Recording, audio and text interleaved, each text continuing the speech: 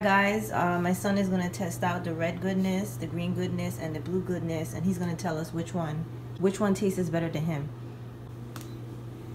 Just the red goodness. Red goodness.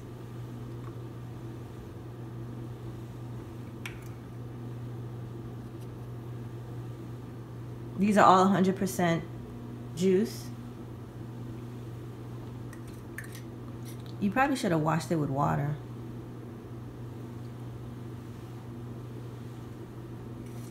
This one tastes good.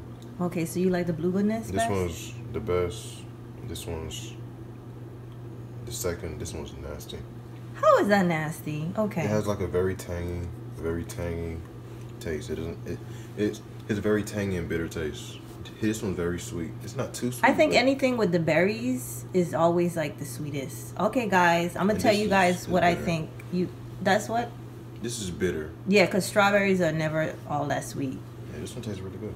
So the blue goodness, guys. Alright guys, here's my review of the goodness flavors. So now all three are 100% juice with an excellent source of nutrients and vitamins, which includes B12 and vitamin C. So coming in at number one, my absolute favorite is the blue goodness.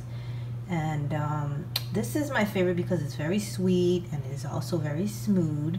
It contains blueberries, blackberries, and black currants, which are often described as superfoods. And it is 280 calories. Now, I was torn between the last two, but after considering my son's feedback, I definitely feel that the red goodness wins the number 2 slot. It is blended with apples, strawberries, cranberries, and grapes.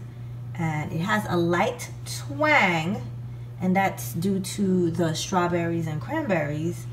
But overall it has a smooth texture, and this one is 230 calories. Coming in at number 3, it's not awful, but the texture is just not the best. You definitely have to shake this one up.